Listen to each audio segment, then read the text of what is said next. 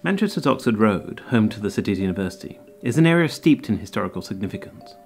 Lord Ernest Rutherford, along with the German physicist Niels Bohr, for example, discovered the structure of atoms during the 1910s in a building that now bears his name on Bridgewood Street, just off Oxford Road. Another of Rutherford's collaborators, Hans Geiger, developed a prototype for the famous Geiger counter used for testing radiation levels on the same site. During the late 1940s, the first computers, the Baby and the Mark I, were developed by the mathematician Alan Turing in a building just on the other side of Oxford Road. While in art, the painter L.S. Lowry studied at the then Municipal College of Art, which is now part of Manchester Metropolitan University, a little further down the road. Today, Oxford Road is a major thoroughfare, nicknamed the Corridor, the busiest bus route in Europe, where some 37,000 people work, and the location of new and exciting architectural projects such as the University Place Lecture Theatre, built in 2008. But it was not always this way, however. At the beginning of the 19th century, George Holyoake, a cooperative pioneer, described Oxford Road in the following manner.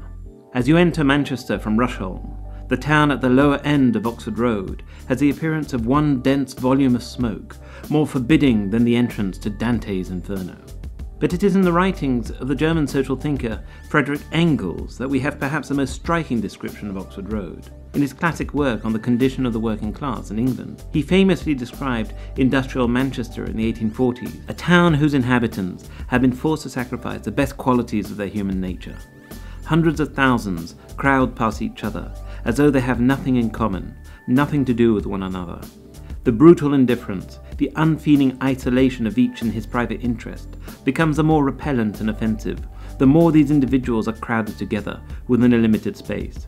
The dissolution of mankind into monads, each of which has a separate principle, the world of atoms, is here carried out to its utmost extreme.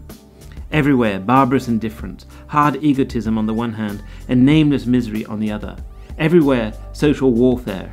Every man's house in a state of siege. Everywhere, reciprocal plundering under the protection of the law, and also shameless, so openly avowed that one shrinks before the consequences of our social state as they manifest themselves here undisguised, and can only wonder that the whole crazy fabric still hangs together. Engels was particularly fascinated by Little Ireland, which he described as the most horrible spot in Manchester. It lies immediately southwest of Oxford Road, in a rather deep hole, in a curve of the Medlock, and surrounded on all four sides by tall factories and high embankments. Covered with buildings, stand two groups of about 200 cottages, built chiefly back to back, in which live about 4,000 human beings, most of them Irish. The cottages are old, dirty, and of the smallest sort, the streets uneven, fallen into ruts and in parts without drains or pavement. Masses of refuse, offal and sickening filth lie among standing pools in all directions.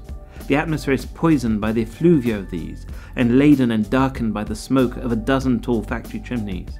A horde of ragged women and children swarm about here, as filthy as the swine that thrive upon the garbage heaps and in the puddles. Those that live in these ruinous cottages, behind broken windows mended with oilskins, sprung doors and rotten doorposts, or in dark, wet cellars, in measureless filth and stench, in this atmosphere penned in as if with a purpose, must really have reached the lowest stage of humanity. This is the impression and the line of thought which the exterior of this district forces upon the beholder. But in reality, it is the most demoralised class of all Manchester that lives in these ruinous and filthy districts. In view of such district, it is perhaps not surprising that Oxford Road was the theatre of the first general strike in British history in 1842, sparked by mill owners declaring unilaterally that they would reduce wages by 25%. Some of the fiercest violence associated with the general strike occurred on Oxford Road, at the level of Charles Street, near what is now the BBC building. But perhaps the most famous rebellion that can be associated with Oxford Road is the intellectual revolution fomented by Engels' partnership with Karl Marx, which spawned the doctrine of communism and made social inequality and its resolution the central focus of modernity. Manchester in general, and Oxford Road more specifically, arguably played key roles in shaping the evolution of the theory of communism. Engels lived for over 20 years in Manchester. Although he was German, his father owned cotton mills here, and he was sent to work for the family firm in 1842. Engels was horrified by the living and working conditions that he encountered in Manchester, especially after taking up with Mary Burns, a factory worker in his father's mills, who was his guide to the Mancunian underworld. On the basis of his experiences, he wrote The Condition of the Working Class in England, which was a book which significantly influenced Karl Marx, so much so that Marx visited Engels here in Manchester to work with him in 1845, and actually wrote many elements and many parts of his works here in Manchester in consultation with Engels, including parts of Das Kapital, which were written in a house which stood at this spot at 27 Cecil Street. Over the years, Engels lived on other streets off or near Oxford Road, including Burlington Street, Real Street, or Dover Street. Dover Street is also where the Victorian novelist Elizabeth Gaskell, famous for her novel Mary Barton about the travails of the working poor in Manchester, once resided with her family. There is no evidence that her and Engels ever met, but their common social consciousness can in many ways be seen very much as a product of their environment, that is to say, of Oxford Road.